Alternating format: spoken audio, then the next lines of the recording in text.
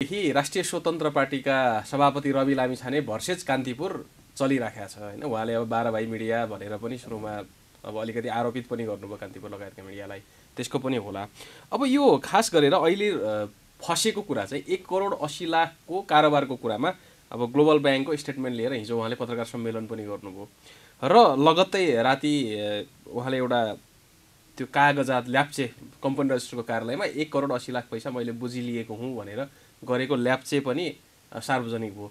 अब यो चाहिँ फेरि उहाँले हिजो पत्रकार सम्मेलन गरेर राख्नु भएको आफ्नै कुरालाई यसले ब्रेक गर्यो हैन। तर यसमा के छ भने हामीले नेपालमा त्यस्तो दुईवटा कानुन छ हेर्नुस्। एउटा कानुनै पनि व्यावहारिक कानुन भन्ने छ क्या, बिहेभियर ल भन्ने छ, कानुनै भएको प्रावधान। तर नेपाल सरकारका कतिपय कानुनमा कमी कमजोरी होलान् अथवा कतिपय व्यावहारिक कुराहरू छुटेका छन्।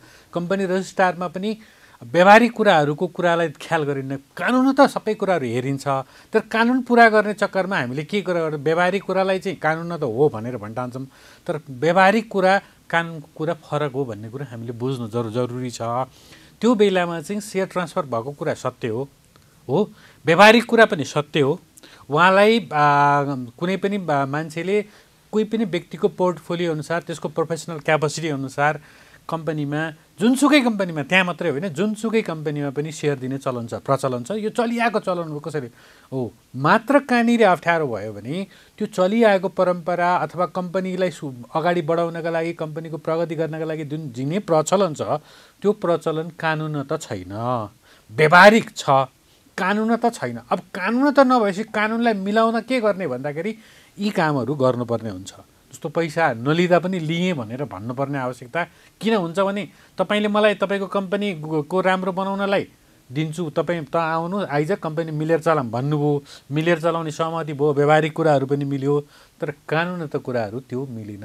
अब नेपाल सरकारको कानुनमा यो नभएको हुनाले यो चिज प्रब्लम परेको, यो चिजलाई ठुलो इस्यु बनाइरहनु पर्ने कुरा केही पनि होइन, सबैलाई जगजाहेर कुरा हो। यो हुन्छ नै, संसारमा भएको प्र्याक्टिसै हो। कानुनमा अब कमी कमजोरी भयो, अब त्यसलाई कोट्याइरहने गरिरहने भने चाहिँ कि त नेपाल सरकारले अब कानुन चेन्ज गर्नु पर्यो। कोट्याएको अर्थ के हो भने है मैले चाहेँ भने कसैलाई फ्री सेयर दिन सक्छु है भन्ने, मेरो कम्पनी चल्छ भने कसैले त गर्छ नि त। त्यो ठुलो सिओलाई हायर गर्दाखेरि सिओलाई सेयर दिने प्रचलन छ, ठुलो एमडीलाई हायर गर्दा प्रचलन छ, इभन मार्केटिङ म्यानेजरहरूलाई पनि प्रचलन छ, अथवा लब्ध प्रतिष्ठित पहिला रिटायर कुलपति उपकुलपतिहरूलाई कलेजमा ल्याउँदाखेरि पनि दिने प्रचलन छ। यो प्रचलन हो, व्यावहारिक कुरा हो, तर कानुन त त्यस्तो हो। अब त्यसलाई नै इस्यु बनाएर तैँले यो गरिस् त्यो गल्ती गरिस् भनेर उठाउने काम चाहिँ गलत भयो।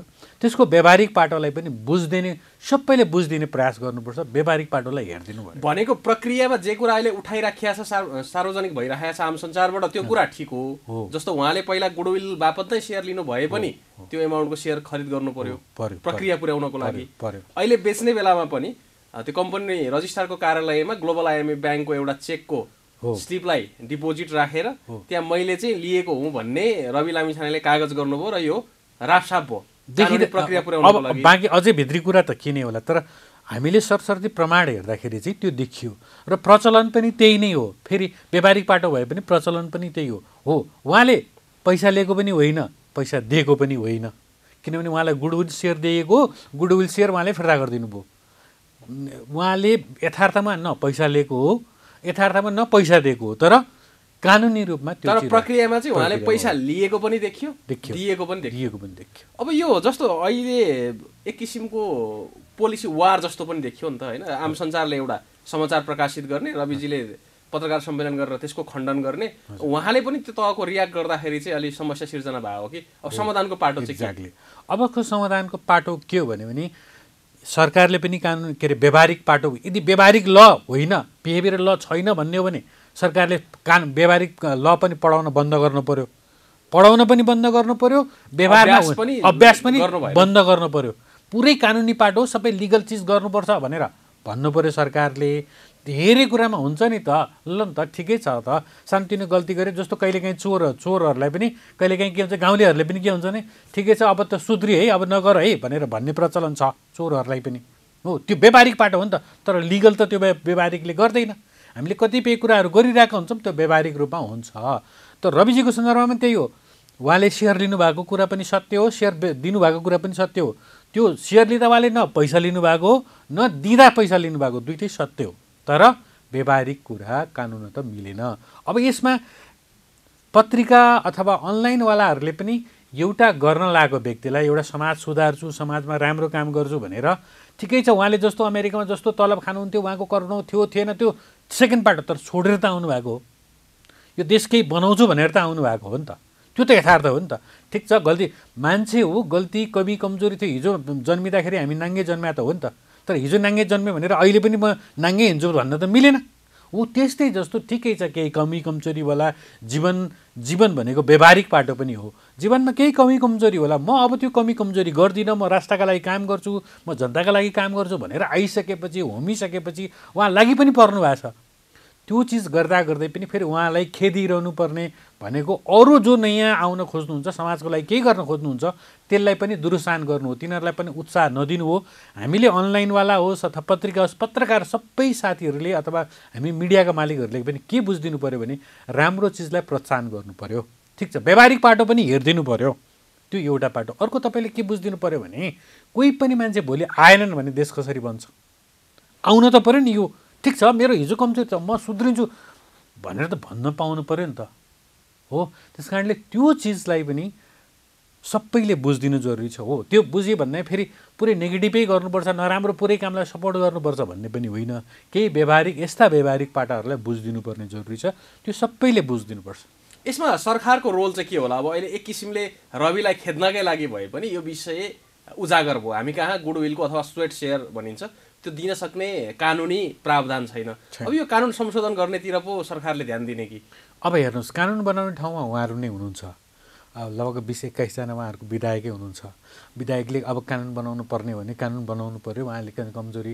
तर अब फेरि त्यसले गर्दा त्यसको नेगेटिभ पाटो पनि हेर्नु पर्ला। फेरि भोलि कम्पनी रजिस्ट्रारमा सबै त्यही प्रचलन बढ्यो भने फेरि कम्पनी रजिस्ट्रारको जुन लिगल प्रोसेस हुन्छ त्यो लिगल प्रोसेसै नहोला। त्यो हिजोको दिनमा फेरि आवश्यक पनि थिएन। अहिले पछिल्लो चरणमा त्यो लिगलमा सबैले गल्ती गरे अथवा सबैले त्यसलाई मिच्ने काम भएको हुनाले कम्पनी रजिस्ट्रारले यो नयाँ प्रावधान लिएर आएको हो। नत्र पहिला त्यो प्रावधान थिएन, सहमति भएपछि सेयर त्यसै ट्रान्सफर हुन्थ्यो। अहिले नयाँ प्रावधान लिएर आएको।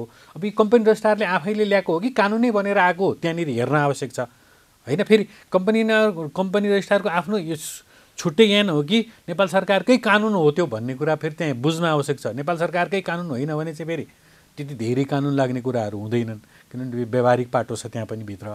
त्यस कारणले यो सबै कुरा आवश्यक छ। राम्रा मान्छेलाई उत्साह गर्नुपर्छ, समाज बनाउन आएका मान्छेलाई उत्साह दिनुपर्छ। रवि लामिछाने जस्ता मान्छे समाज बनाउन आएका हुन् भन्ने तपाईँहरूलाई लाग्छ भने तपाईँ जो कोही पत्रकार साथीहरू उहाँलाई समर्थन गर्नुहोस्।